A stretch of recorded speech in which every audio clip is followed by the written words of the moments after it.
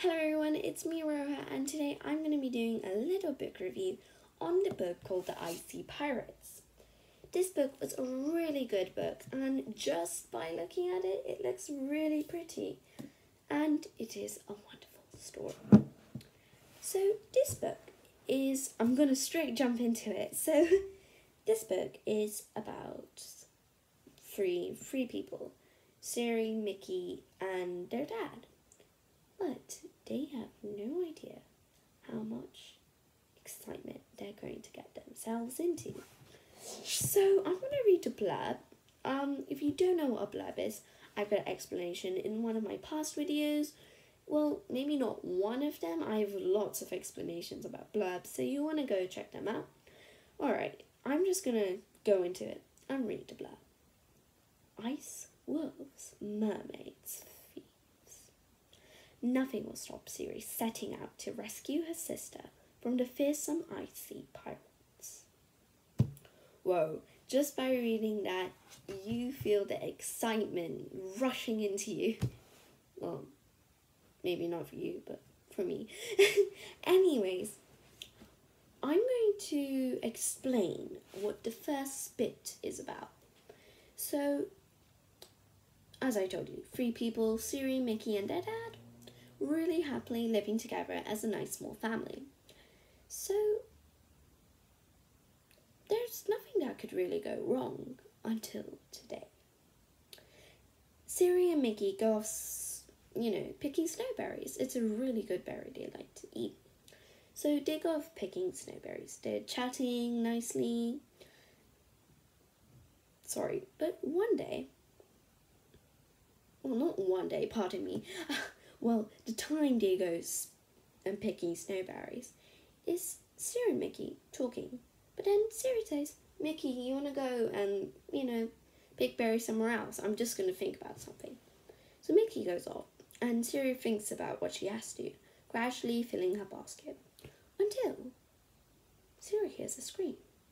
And this scream is Mickey's scream. Siri knows it, but the thing she notices is Mickey's scream is quite girlish and lasts actually for 2 minutes.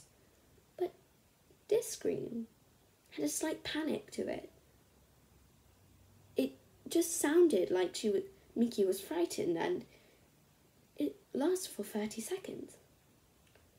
Siri wasn't really bothered about this. But then when Mickey didn't start coming back, she ran off to find her. So Siri finds Mickey, but 2 other men are with her. Dun, dun, dun. So I'm going to leave it right there. And if you want to know what happens after that, there are consequences, you have to read the book. So in the meantime, I'm going to read the first chapter of this book, so you get the idea and the style, the writing style of the writer's book. So when you first open the book, it got a nice map, and it's really beautifully illustrated, and it tells you everything you need to know about the ice sea. Okay, let's try. Let's go with the first chapter.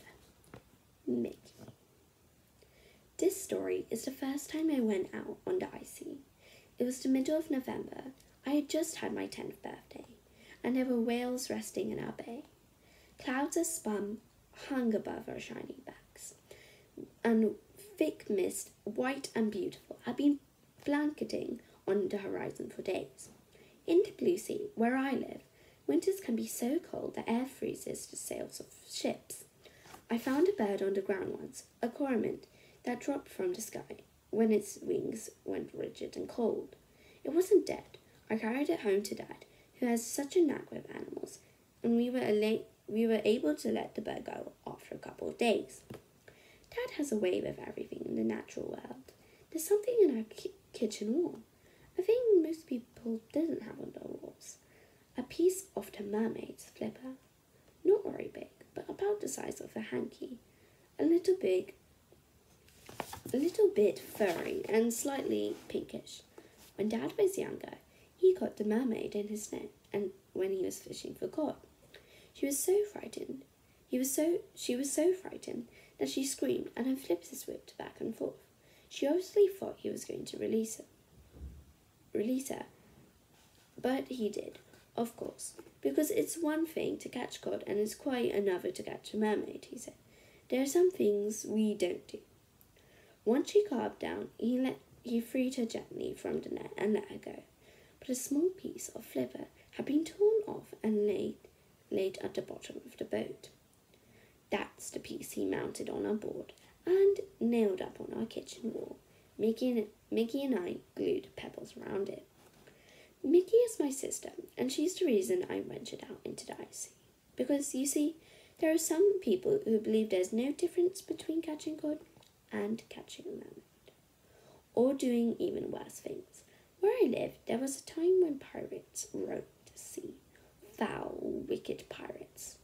Tell me about Whitebeard, Nicky used to say, when we were lying on a pull-out sofa and it was time to go to sleep.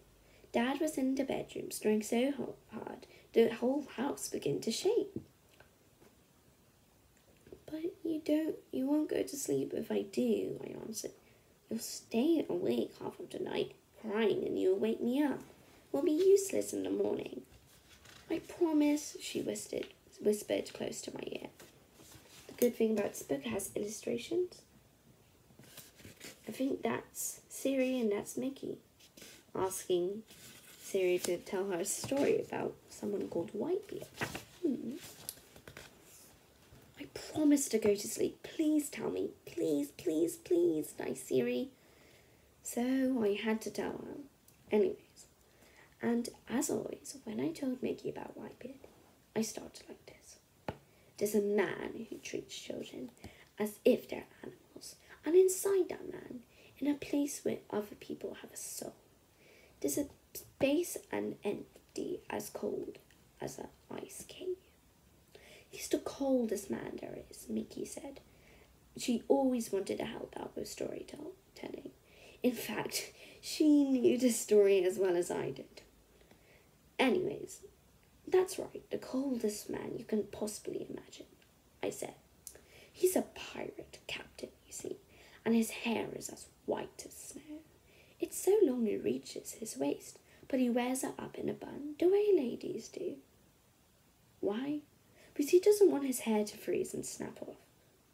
Anyways, anyone who joins Whitebeard and serves as one of the pirates become rich, unbelievably rich. Do you know why? Because Whitebeard lets his crew keep all the loot for themselves. Yes, he lets the pirates share all the gold and silver, all the iron and furs, all the money, chests and valuables among themselves. He doesn't want anything. The only thing he wants. I felt a shudder in my stomach, as I always did when I reached this part of the story. The only thing he wants is children. Small, thin children. The smaller, the better.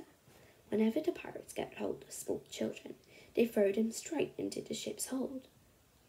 What does the ship look like? It's white, with 3 masts.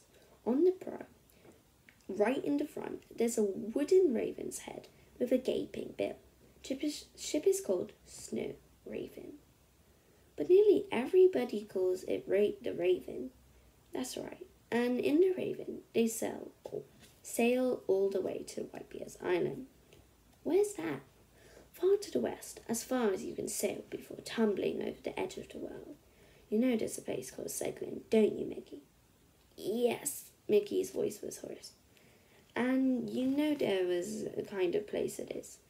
Yes, it's a village. A big village with paved streets. Pirates go to drink and brawl, and I'm not exactly sure about the brawling. But I do know Seglin is a nice place, and lots of rough people go there. All kinds of crooks. People who want to make money by stealing it by others. And by far the worst are the ones who are looking by Whitebeard, so they can work for him. Probably Whitebeard's Island is somewhere near Seglin.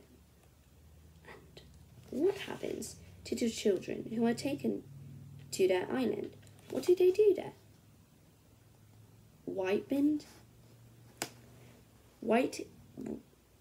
Whitehead has a mine, I said.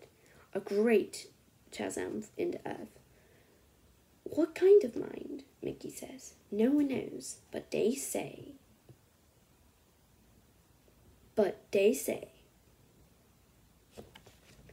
And I'm going to leave it there. So it's really annoying. I can feel the feeling you're feeling as she stopped at a cliffhanger.